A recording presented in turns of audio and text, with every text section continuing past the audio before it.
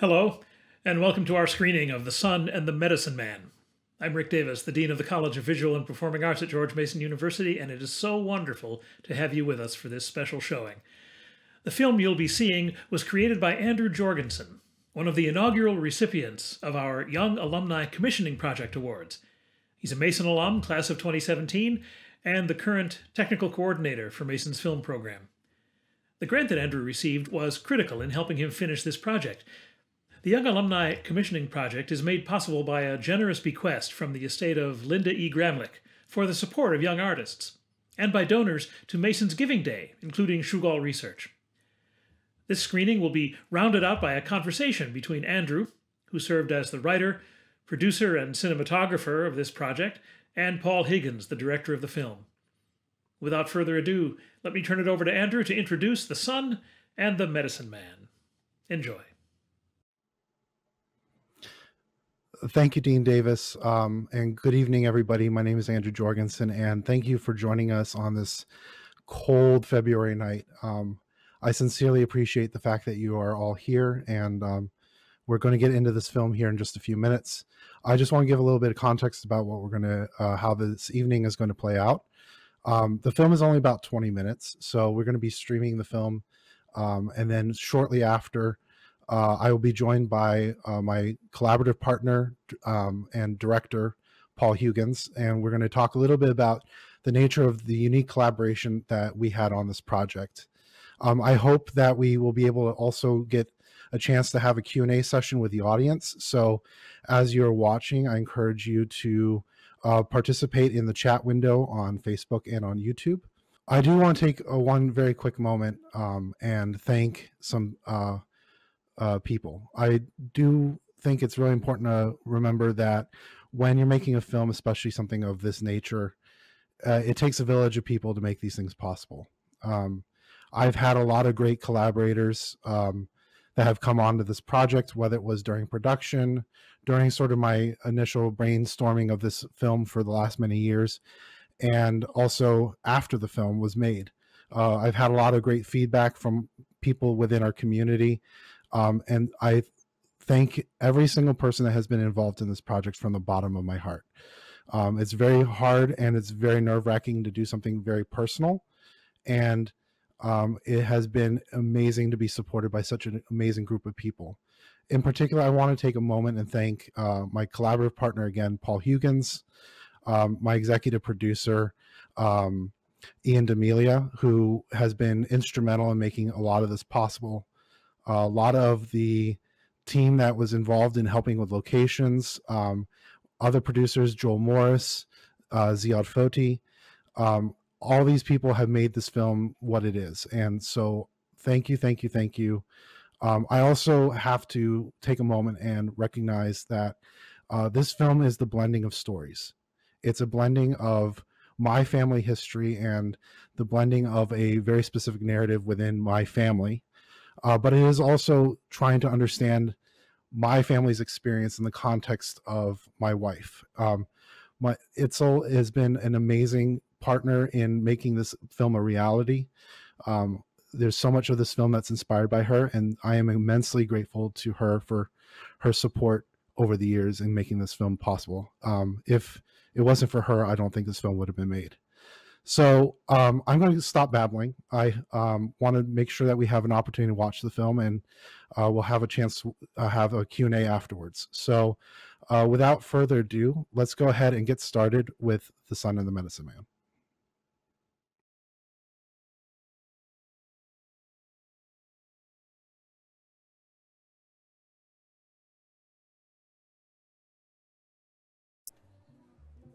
I've been having this dream of a park in the summer.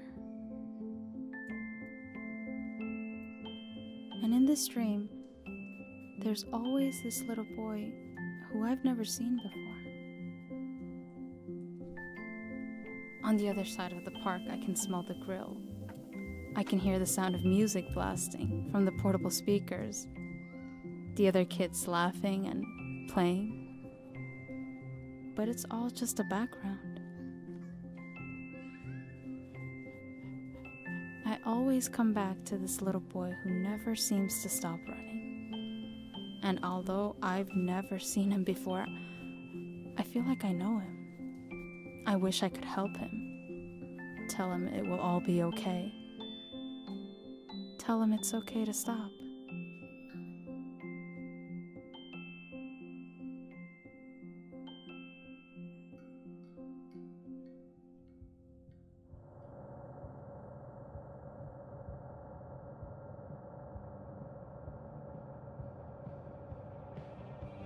No, Why not? your dad is sleeping. Plus, I can concentrate on the driving. Can't hear nothing. He's knocked out.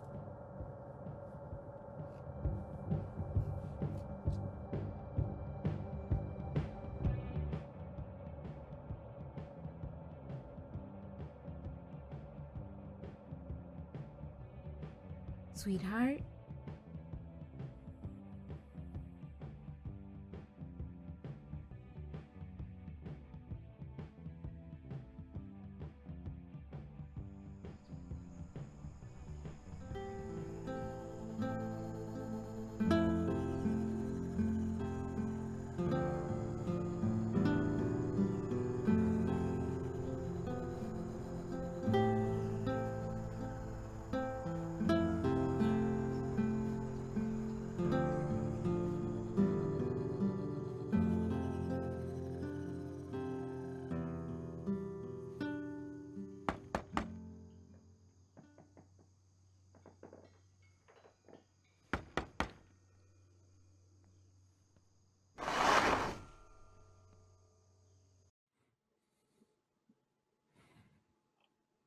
And that's that. Well, I hope you all enjoyed. I just want to remind everyone that we're going to be trying to do a Q&A towards the end of our brief conversation here. So if you are tuning in on Facebook or YouTube, we encourage you to participate in the chat window. We're not going to be Paul and I are not going to actively be monitoring the chat itself. We have an amazing team that is supporting this live broadcast in Megan, Haley, Will from CVPA that are going to be helping us with passing on the questions from you all. So we'll see how this goes, but we're going to talk for a few minutes. I just want to really take a couple minutes and talk about collaboration. But before I do, I think it's really important that we take an opportunity to introduce Paul to people who are not familiar with Paul. Paul and I go back a pretty decent ways, right? Yeah. It was back in about 2013, right? I think is when we were both.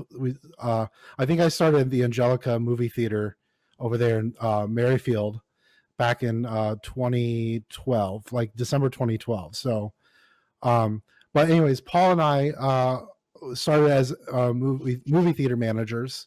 I just want to say a little bit out of his bio. I'm going to be reading it over here. Paul Hugins is an independent filmmaker based in Virginia, known for his editing skills and dedication to pre-production and project management. Paul graduated from Virginia Commonwealth University in 2009, something that we will not hold against him, with a major in photography and film. But Paul has written, produced, and directed award-winning films across various genres and mediums. And Paul currently serves as a post-production coordinator at a post house in Arlington. The thing that I want to add is that in the years that I've been working in film and in the years that I've been working in electrical departments and working in cinematography, and I've worked with a lot of directors, and generally I generally look at some directors as auteurs and some directors as pay for hire, meaning that at least in terms of the auteur, I would describe an auteur as someone that is heavily involved in the filmmaking process, is very involved from start to finish. And Paul, I would definitely describe as such. But in this film, I challenged him to do something a little different. I challenged him to come in and work almost as a for hire director, in that I was looking for someone that could come in and help guide actors and have conversations with the talent, but also sort of help me guide the film and just sort of be my second set of eyes and ears and really just sort of give me a lot of guidance while on set. But Paul, like, do you want to talk a little bit about like what your sense of like the difference is? Like, did I sum that up correctly? How do you feel about like this, like, you know, your role as an auteur and then having a shift for this film? Well, thank you for the introduction, and congratulations on your film. I don't know about auteur, but yeah, basically, I've been an independent filmmaker for a few years, and since I'm pretty much independent, I create my own projects. Every film I've made up until now has started on it with an idea in my head, started on the page, and I was there through pre-production, production, post-production. And in this case, Andrew came to me with a project that he's been wanting to do for a few years, and it was just really fun to take on a challenge where it was basically I came onto set. He'd already had the crew and the cast, and my goal during the production was just to make sure that we can make sure that your film gets completed to the best of your vision. So it was a collaborative process where normally on the projects I work on, that I've directed, I've come in with a full storyboard, every shot beat mapped out. Obviously, you do a little give and take with the actors, see where they're going. But in general, it's all planned out in my head. And in this case, it was fun to get on set. And basically, I knew what kind of film you wanted to make, Andrew. So it was working within making sure that your vision came completed. It almost felt to me like I would imagine what maybe it's like to work on a television show where you come onto an already moving ship. And your job is to just make sure that at the end of the day, they have the footage and they have the performances that they need. And I really want to thank you for bringing me off of that process, because I've never done it before. Everything I've done before has been something that I've lived with for months, years beforehand. In this case, it was just fun to get on set, shoot, and help you make a movie. Yeah, in many ways, I thought you know, as I was thinking about how I wanted to frame this like Q&A, I was thinking in a lot of ways we had a role reversal in the traditional sense, right? The fact that like you were coming into a project that I had pretty well laid out, and I had a pretty clear idea on what I wanted to do, how I wanted to do it. I think maybe a couple times I described it as like I had images burned in my brain for years that I was like trying to grab. And but I think ultimately what I really value in having someone of your skill set is the fact that our actors felt, I felt like our actors had such incredible guidance. And I think you really were critical in helping pull out a lot of the performances in the film. And so, you know, I thought it was interesting to watch you work in this particular case, because you weren't coming in as the auteur, but you were focusing on that craft, right? The craft and skill set of guiding actors and guiding performance. Yeah, a combination of that and just making sure we got the day done. Yeah, it was very fun and interesting to do, to not, because this is your baby, not mine. I came on and made sure that to work with you to make sure that could happen. So it was very kind of liberating and free to just get on set that day. Just be like, what do we need? We need scenes 3, 5, and 6. We need to get those done today. And it was very freeing for me to just work with everybody and just make sure that we could get your film completed and get stuff done on time. And yeah, it was creatively, I felt it was pretty freeing, because I was just focused on the production that day, on just the shooting. And then after we finished shooting, I got to check in with you every couple of months and see how the film was developing. Are you happy with where it's gone? I mean, yeah, absolutely. I think the film is very, very different from the film that I wrote, right? So, you know, the very earliest draft was a direct adaptation, and then a direct like retelling of the way the original story was told to me by my grandfather, and then this version, and then I wrote a version of similar to what we see now, and then even in the editorial process, landed on this idea of telling it from the context of this letter that that Patricia is writing to her aunt who passed, to Tia Rosa. And so, like, in many ways, it's a very different film, but I think I am very proud of it. And I think it's one of these things that a good thing takes time, right? And sometimes, you know, it takes a moment to sort of discover the film that's already there. And so I'm very proud of it. And, you know, I think a lot of it was due to the fact that we were able to get performances that I think had a lot of opportunities in post. And so that was really valuable, I think. And that was something that, as someone who primarily focuses on being a shooter, doesn't have a lot of time in the editorial process, it's something I definitely learned was very valuable, is to get performances that had enough variety that you had options. Yeah, yeah.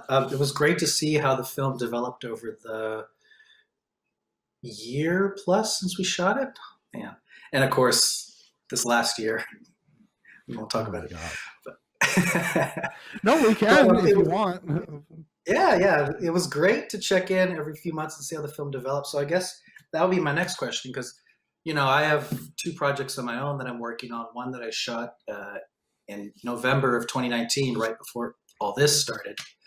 How did you find doing post throughout 2020? Well, so we shot, what was it? Summer 2019. So we shot early summer 2019, and then I shot it the summer before I started in my MFA program. So very first semester of the MFA program, I spend basically the first those couple months there in the fall cutting the film. We come up with a draft. We go ahead and play the film for a small audience during a critique period. That's where I got a lot of the feedback. And one of the interesting pieces of feedback that I got was, in one of the earlier cuts of the film, the audience didn't know who the main character was. There was a question as to whether or not it was Patricia or Jose, the father. And you know, I sat on that question for a really long time, because I thought it was plainly obvious, but I was trying to figure out how I could address it. And I don't know what it is. I think it's maybe standing in the shower or something silly like that. But sometimes you just have an idea that hits you. And I was like, a letter, right? Oddly enough, like in college, I wrote a film. I made a short film that dealt with telling a story through a letter. So for whatever reason, I feel like I came back home to this idea of writing down how you feel and then using that as the guiding force behind telling the story. So I think for me, that was like just the interesting discovery that happened in the post process, and it's been incredibly rewarding for that alone. I think just this idea that putting something up on the shelf and coming back to it is just such an important thing in art.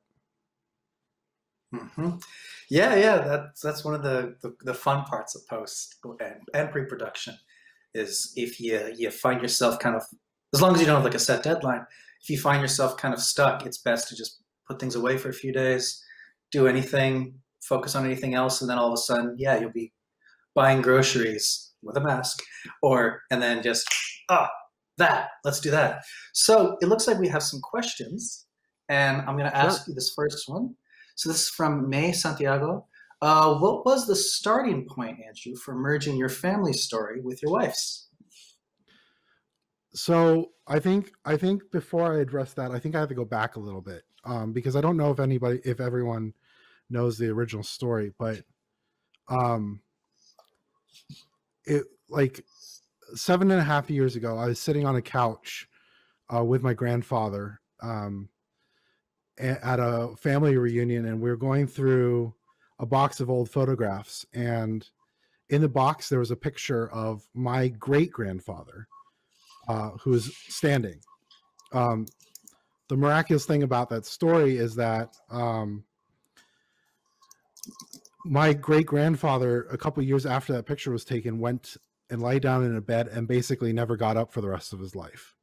And the story of going to a medicinal healer and being told to lie out in the sun and drink from a mysterious jar, and then being able to stand was part of that original story.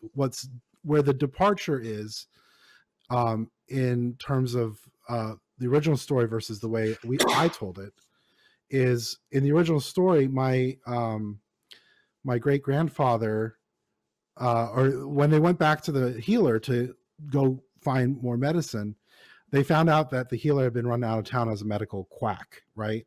This is the 1930s, 1940s. So medical quackery, you think about all those, like, you put your hand on two electric probes and you'll be cured of all diseases.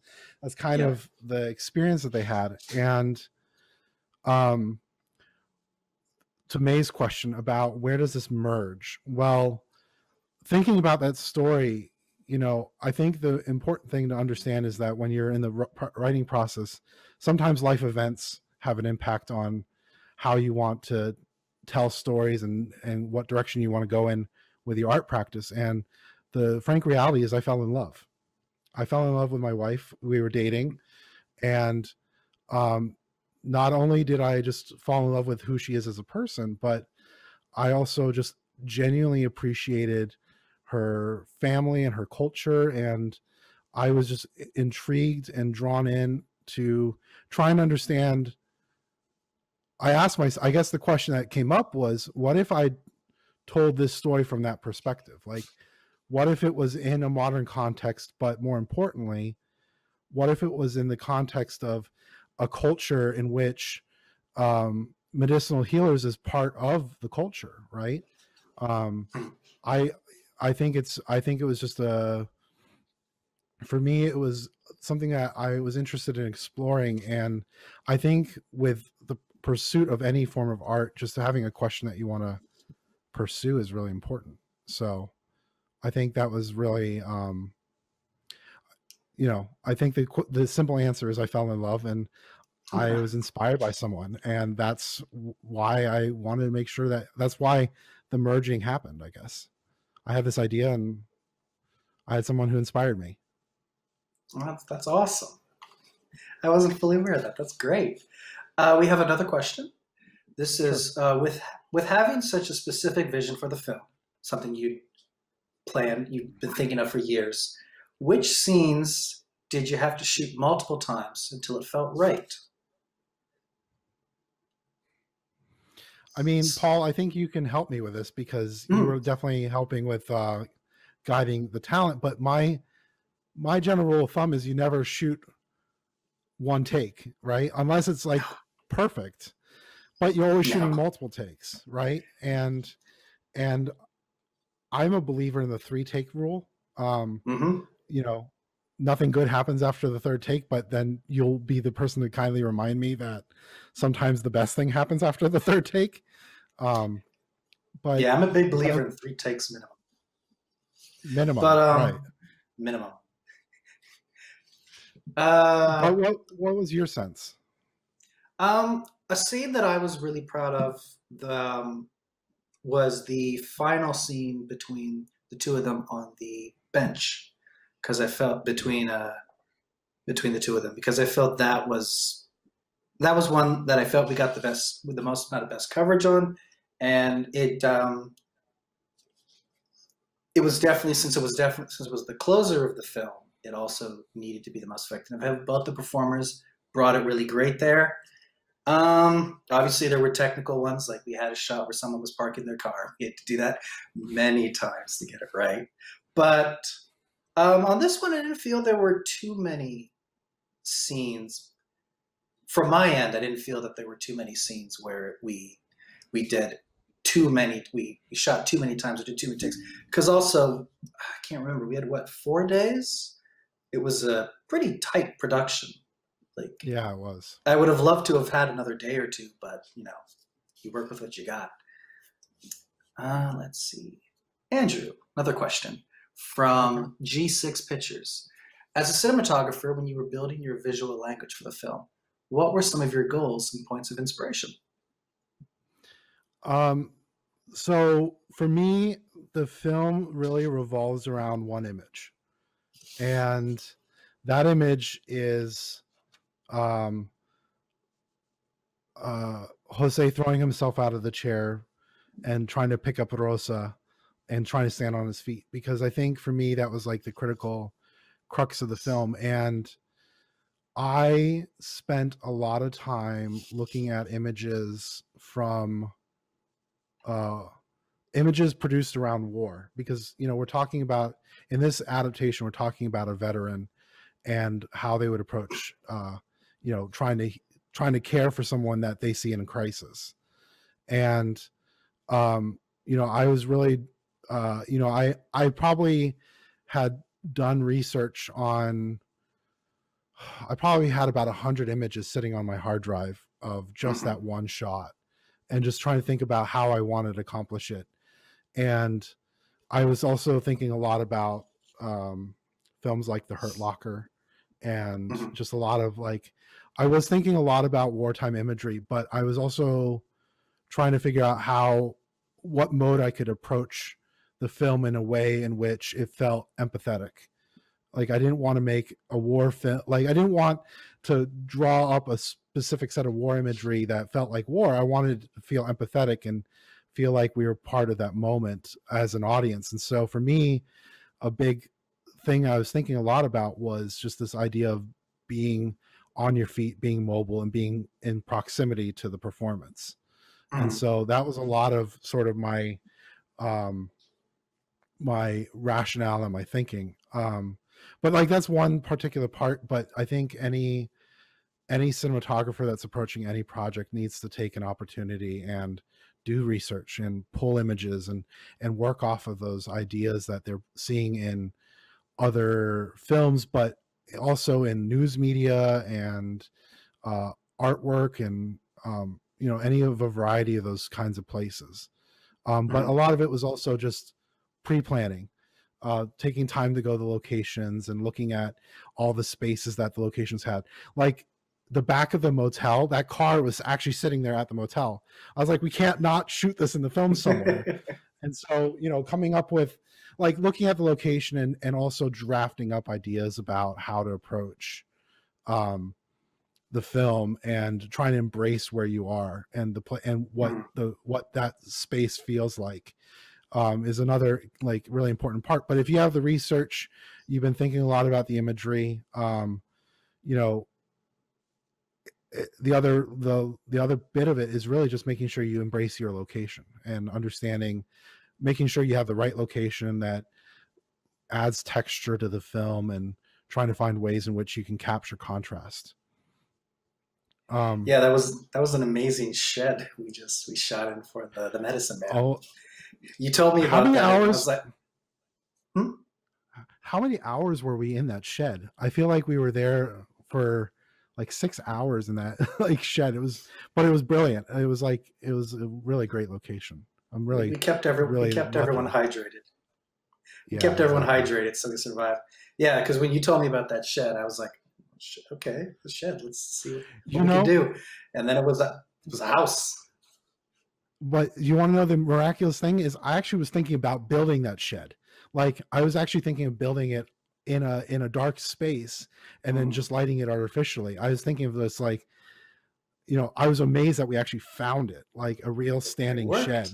And it was through the one of the most amazing human beings. Again, when I think about the people that supported this film, my lifelong mentor, that was his house.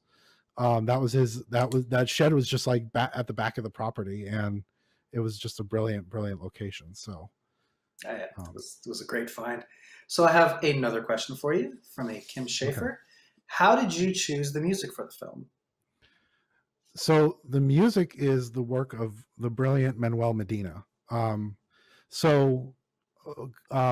we had presented the original sort of cut of the film about a year ago, in that graduate critique, Manuel was one of the members of the audience, and I had just chosen some generic stock audio, free music, and as you do.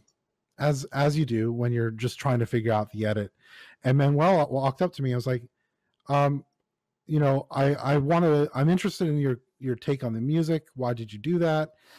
And he said that he was a composer. And I was like, okay, well, you know, I'm definitely thinking about redoing the music when I had the original cut. And so I brought him in, and, you know, a lot of our conversations about the music was, you know, trying to base it in cultural relevance, trying to choose instrumentation and trying to choose elements that felt relevant, and also just trying to make all of our choices on music as organic as possible. I think that was like such an important part of that editorial process, was just to say, every time we were like composing a moment was like, in what ways does this feel organic? In what ways does this feel not so? Because we're talking about sort of magical properties in a way, and talking about mysticism. And when you get away from making things too inorganic, it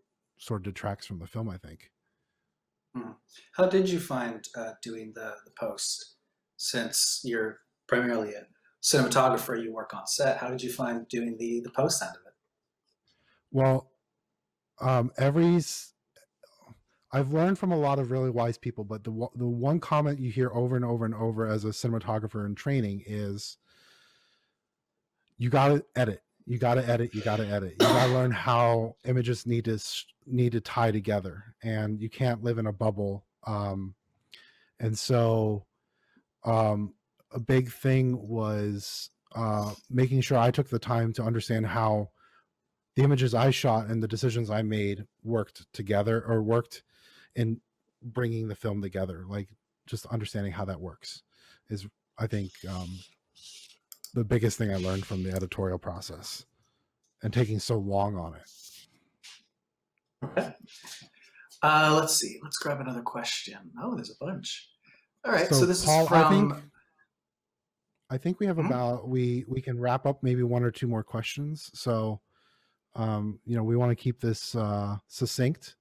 So, which one do you want to go ahead and tackle? All right. Let's do two more. So let's. Sure. This is from Lori Yee. You were able to tell such a complex story in such a short amount of time. Are you hoping to make this into a feature, or how will you be sharing this story with the world? So, as much as I make the film for my own professional goals and for, you know, trying to achieve something, the reality is I made the film for one person, and that's my grandfather, right? Like, if you remember in the credits at the beginning, I say, dedicated to Charlie Jorgensen, who never imagined his life on screen. And so, yes, it is a very complex story. Yes, it could probably expand into a feature. Maybe that might happen. But I think my big thing is to make sure that the one person that the film was made for gets a chance to see it. And so, unfortunately, he's got really terrible internet, so he's not in the stream and he's not going to watch it here. But how's the rest of your family view the film? Sorry, how's the rest of your family view the film? Thought of it? Well, they're going to find out. I've tried to keep it under wraps, because I wanted to resolve all the questions I had about the film before I shared it with probably the most intimate audience, which is, you know, the people that really understand every moment and every word, and why and what it means, and how it relates to not just my life, but the life of my wife. And you know, we're gonna screen it all together at, when it's safe to sort of have everybody together. But you know, for the moment, we're going to share it with festivals, and we're going to try to build an audience around it outside of the family. But hopefully, when COVID is safe and we can have an opportunity for both sides of the family sit down, we're going to watch it together and, you know, hopefully make something of it. You got to tell me how that goes, what happens. Let's do our last question. What did you give up from your original conception, if anything? Was there anything you find that you had to cut because you didn't know how to make it work, or during the writing stage you felt it was unnecessary, or even the post stage? I wouldn't say anything was cut. I mean, you make decisions, and you obviously have to lose things here and there. That's just part of the process. But I mean, Paul, like you know this, when you're editing and you're trying to sort of hone in on the story, it's, you have to make decisions here and there. But I think I didn't really feel like anything got cut. I think things grew and changed and evolved in a sort of natural way. Like things that didn't work just didn't work, and they didn't stay in the film. And so I think I was very lucky in the fact that the film, even though it is very different at its core, at the heart of it, I didn't really give up anything. I think I stuck to the film I wanted to make, but I found tools and elements in the creative process to sort of improve it and make it the film that it needed to be, I think is the best way to put it. So you got rid of the explosions. Yes. Oh yeah, that's right. We were making a mayonnaise commercial, and then turned into this. So do you know that joke? I don't. I'll have to tell you later. Yeah. Well, anyways, I guess thank you everybody. We really appreciate you coming. We appreciate you all hanging around and listening to us blabber on about making this film. But I think it was interesting, and I think it was an interesting collaboration, and I am incredibly grateful to Paul for his wisdom and his guidance and helping me understand the film and helping me dig out the film. Yeah, you are a wise person, Paul. Wisdom, no. Okay. But I appreciate you. I really do. And I just want to say thank you to everybody for joining us, and stay tuned. We will be announcing where we get into festivals and all that fun stuff. I'll be announcing it on our social media at The Sun and the Medicine Man, all one word. Or you can also find out more about the film on my website, ajorgensenfilm.com.